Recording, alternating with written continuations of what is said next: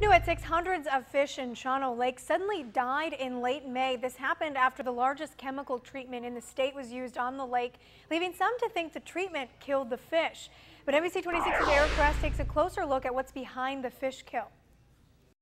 The Wisconsin DNR says there's never been a documented fish kill after an aquatic herbicide treatment of a lake. And they believe that the recent fish kill here is something people that frequent this lake know is just part of the typical season. The invasive species Eurasian milfoil is a known problem on Shawano Lake. A few of my friends said it was terrible weedy the last few years and something had to be done. The DNR agreed and spent 2 days dropping herbicides into the lake in May. Someone was complaining about something happening to the lake with pesticides and a lot of fish dying.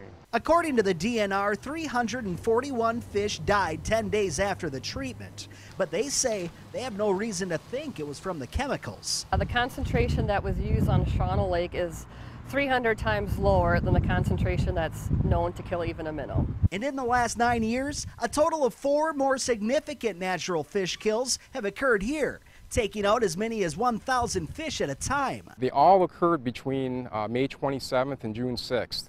And it's kind of interesting that this is the exact time frame that this fish kill occurred. Today, the DNR attributes the dead fish to a seasonal fish infection.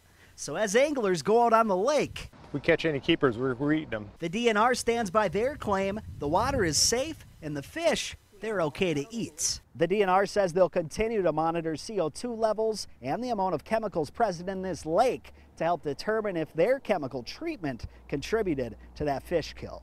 Reporting in Cecil, I'm Eric Kress, keeping you connected with NBC 26.